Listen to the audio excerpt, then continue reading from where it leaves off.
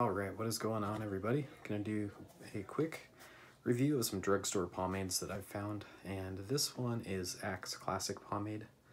There's a couple types of pomade out there. There's water-based and there is oil-based. I'll go more into the oil-based here in a moment, but water-based is more of a gel type of pomade. Some of them dry stiff. This one doesn't. It's got a nice hold, but it doesn't flake, and it doesn't have too strong of a hold, but it does hold all day. The scent, thank goodness, isn't too strong. It's not like their other products. It's just got a fresh, kind of a barbershop scent to it.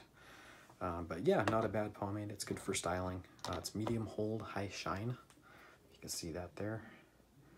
And I got this as a gift. I don't know if I'd buy Axe pomade, but overall it's a very basic, cheap pomade you can find everywhere. Grocery stores, drugstores. So not a bad entry into water-based pomade. There's some more popular ones out there, like Suavecito is one of the more well-known water-based pomade. And next up is a very easy one to find. This is Old Spice, and this is Spiffy pomade. So this is a very basic product. It's an oil-based product, so oil-based pomades usually have petrolatum. A lot of them will have beeswax in there as well, and this one does. And it's actually a nice creamy pomade. You can kind of see it there, and it works really well for my hair, and it's not too bad. The smell isn't too bad. Fragrance is just kind of a soft scent. Thankfully you don't overload these with scents too much.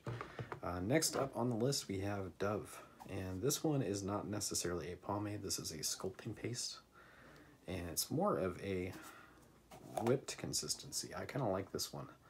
I've used a lot of it, and it works really well.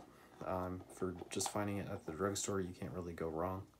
It says non-stiff formula, so it's a very, very light hold, but it does hold my hair all day when I use it.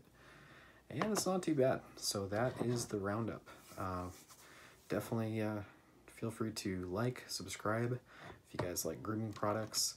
I do mostly I like to do smaller brand beard product reviews, but I will do a quick demonstration of the Axe pomade. So I just use about that much. And definitely check out my other videos. Like I said, my passion is more beard products, but most pomades, any one of these three, you can use this way. I usually just spread it out on my hands and do a slight cover of the hair and work it in. It's good to cover all the hair from all angles. That way it gets pretty well distributed, and it makes your hair a lot easier to style when it's got a good coverage there. I usually just do a quick comb like this, looking at a mirror, so off camera a little bit. But that's it. That is my hair routine for short hair. Pomades and sculpting putties and things like this actually work pretty well, and you can find them most anywhere. These are some of the more well-known newer brands. I like to do reviews of the older brands like Murray's. I'm going to be doing one of Royal Crown soon. Dax pomade is another good one. Tres Flores is an awesome brilliantine. It's a shine product I'll be reviewing shortly.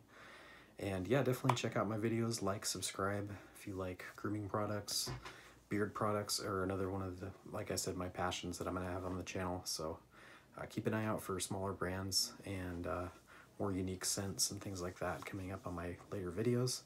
But that's it, guys. That's my rundown of drugstore pomades. So hope you enjoyed the video. Hope it helps. And like I said, that's how I pretty much apply all pomades. All these work kind of the same way. And yeah, not a bad option if you're looking for hair products, guys. All right, well, peace out.